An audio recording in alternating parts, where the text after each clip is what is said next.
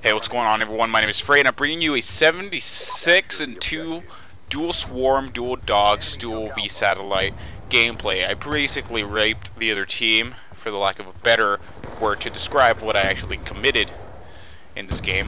I'm using the ACOG FAL single fire. Bear in mind, it's single fire, meaning I have a good trigger finger. I don't need any sort of select fire nonsense here. So it's a pretty good game. I do like ACOG because it's super accurate, and then there's really cool reticles that you can unlock for it. I particularly was going for reticles this gameplay, so of course I'm using the ACOG. That's the only way to unlock them. Anyways, I hope you guys enjoy this gameplay, but let's move on to the actual topic here, which is Call of Duty Ghosts, which was revealed today in a trailer. And if you actually sat through the entire Xbox One presentation, you actually saw some behind the scenes, as well as hearing some multiplayer details. And I'm here to share that with you, unless of course you already know it because you sat through the entire 1 hour presentation.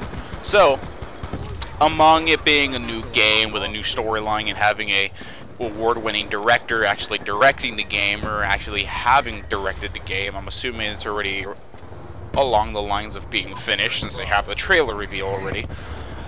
Call of Duty Ghosts is a game where, basically, from what I heard of their description of the story, I can't describe it any other way since I don't know what the hell's going on besides what they told me, is it's a game, basically you're a soldier in the American armed forces, and something happened, a devastating event that has crippled your forces, all of America's forces, and it's up to you, as well as every other single American soldier that happens to not be dead, I assume, to go ahead and fight these opposing forces. They didn't describe who these opposing forces were. My bet's on China. I don't know, though. They didn't really describe it. Or it could be Russians, you know. Call of Duty loves Russians, particularly Infinity Ward. So it might be Russians. I don't know who the antagonists are going to be, but certainly the protagonists are American. This one soldier, if you will. I'm not sure if it's going to have different storylines, such as most Modern Warfare has had, where you play Roach and then you play Soap, or some other guy, you know. So far it looks like you're playing this one guy, and basically Ghosts is this just group of any soldier that remains in the armed forces, the American armed forces, and you're just basically fighting the antagonists. And I mean, you can all be special forces, you know.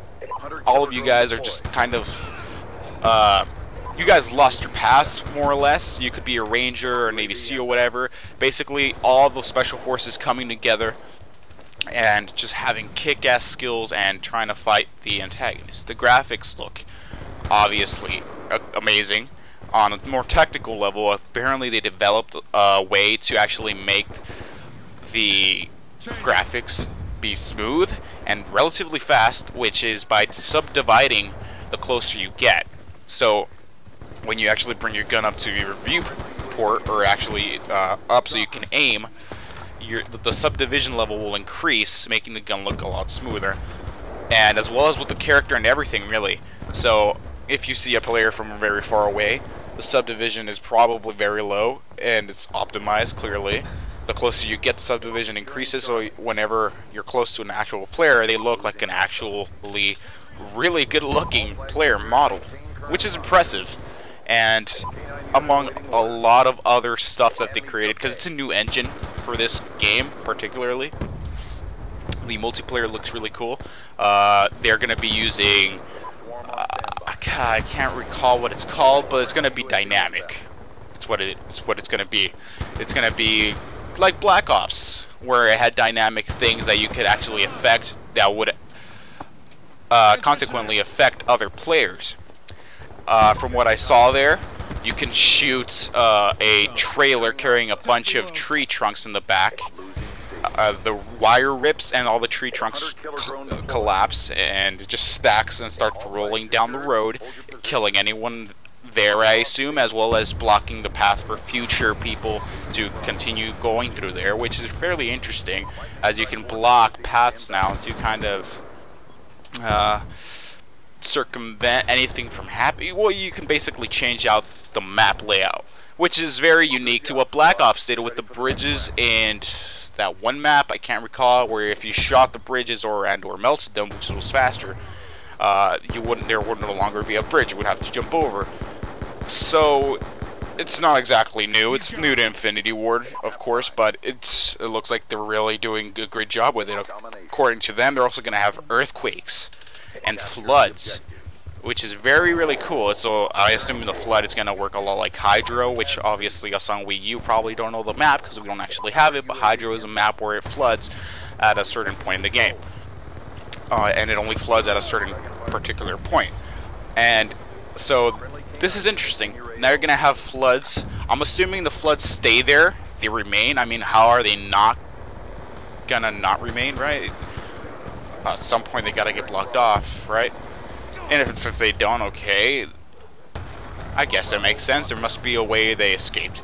But yeah, I would think it would be really cool if you could actually have the map be flooded, and then, you know, now you have to play tactically while moving slow through this water that's obviously everywhere around the map. Throw a shock charge. Yeah, you get the point. It'd be pretty cool. I'd like to see that. And then you got earthquakes, which is pretty cool. If you play Team Fortress 2, there's these, or at least on modded servers, you can roll, which is basically like rolling dice, and you get a special attribute to your player. I often get an earthquake attribute, which basically, whenever I'm touching the ground, I cause an earthquake to the surrounding map. So I'm assuming this is going to be a lot like the earthquakes in Modern Warfare. Ghost is going to be a lot like, you know, earthquakes over here, where it basically rumbles the ground. Whether things collapse or not, we'll have to see.